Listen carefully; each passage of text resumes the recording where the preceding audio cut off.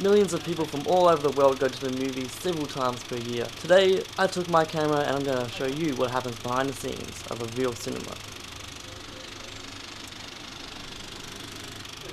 Okay, so the first thing is to make sure that the film you're about to play, you've got to get that on the platter deck. So when you have a small cinema like this, we'll play a number of different shows in the one cinema throughout the day. So the first thing is you want to make sure you've got the right film. So you might take off the previous film. We're about to show Juno, so we slide that across onto the platter deck. The next thing is to thread it through the takeout module, or payout module is what we call it, brain or thereabouts. You thread it through all your fail-safe devices just in case the film ever breaks. Different tensioning devices, we go through a film cleaner, and then you thread through the projector.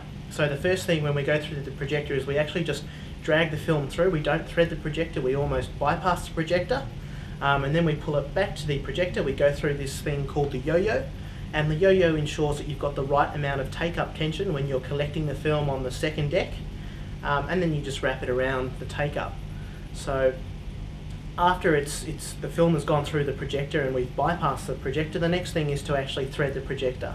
You start at the top, you thread the gate, and the gate is the part that allows the light to come through, and that's what projects the image onto the screen. It's important that you get that gate just right so that the film is what we call in frame. And then after that you thread the sound head. So on the side of the film is the soundtrack is actually printed in an optical form, and we have a red laser that's actually going to pick up and film that red, read that red sound, and then play it back through the Dolby Digital system. So once that's all well and good, you've threaded up your projector, it's in frame, you just turn the projector over manually by hand just to check that everything's alright, and then the final stage is to engage the take-up. So some people who are less experienced will probably want to wrap up the platter a little bit. I myself will just pull the tension here at the projector and it'll take up, and then you're ready to shoot. I guess we use automation here, so you set the show, the start time, it might be 5 minutes or 10 minutes, and at the right time the motor will start up and the rest is almost automatic. Okay, so this is a Dolby Digital Soundhead number 700. It's a penthouse reader, so the film goes over there and the light shines through this light pipe that's picked up by the reader. Move across over here. This is the system that does all the magic. It picks up the sound, it converts it into the 6 or 7 discrete channels. That's our Dolby Digital controller. It's going to feed it through all our various amplifiers that we've got all the way down to the floor. That's almost one amplifier for every speaker or set of speakers in the cinema, and that sound is pumped into the cinema. So we can control the volume and all the central functions from here.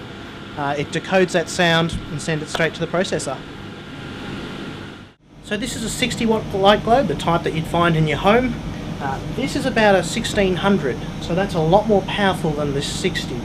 So our globes in the cinema are very bright. They're a xenon type of lamp, and they run at a very high current. So your house current might be around about 40 amps for your entire house. This globe right now is running at 75 amps, so it's a huge amount of current.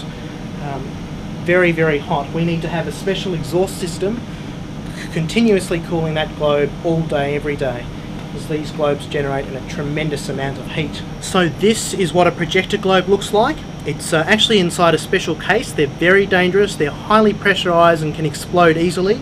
Because they can explode, we have to keep them in these special canisters just in case, because that'll shatter glass all over the place under a lot of pressure and got a lot of ozone and xenon in them. So we've got to be very careful that we look after these and pack them away carefully.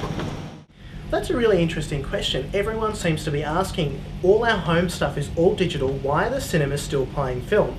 And the simple answer is that the digital quality is not as good as film. If it was, we would go there overnight.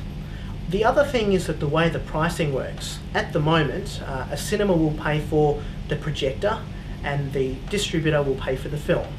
And that film, each film will cost around about $2,000 to $3,000 to reproduce. With a digital system, reproducing a film is as simple as bringing over a hard drive or sending it across the internet or a satellite. So the cost of actually copying a film or distributing it is almost nothing. However, the exhibitor, which is the cinema, they have to pay a huge overhead to install their new digital projectors. So that's something that we're not really interested in, particularly because all the savings of digital cinema are at the distributor side and not the exhibitor side. What's also interesting is that we're not sure if we install a digital projector how long it's going to last. You know, your PC at home, after 3 years it's virtually useless, and that's the same with a lot of technology nowadays. Whereas the projectors we've got in here, they've been running since 1974. You can take a modern film on 35mm and you can play it anywhere in the world, almost any age projector, and it still plays because it's a very robust system. Whereas with digital, there's a bit of a fear about formats and being obsolete very quickly. So there is a lot of reluctance. The screen is actually made out of a very special material, and it's designed to reflect the maximum amount of light rather than absorb the light, so that it's reflected and the audience can see it. It's actually a lot like a trampoline. It's not just something, it's not a painted board. It is made out of a soft, very flexible material, and it's strung up with springs and ropes. And if you've ever actually looked at a trampoline, you'd notice that a trampoline is stretchy and you can actually see through it. You can actually see through a cinema screen. It's actually made, it's not really a screen, it's actually a perforated screen. That means it's got lots and lots of micro holes in it. And if you look closely at a cinema screen, you will actually see those holes. The reason the screen has holes in them is to allow sound to come through. So our screens are what we call acoustically transparent. A piece of glass is said to be transparent because the light goes through. Our screens are acoustically transparent, that is, sound can go through them. The reason for that is we actually have a series of speakers behind the screen, such as the center speaker. So when our actors are talking, that voice should actually be coming from the screen, and in fact it does. It comes from the center of the screen.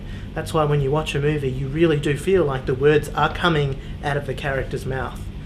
We also have subwoofers and the left and right channels behind the screen. So those holes in the screen are very important to allow the sound to be transmitted directly through them.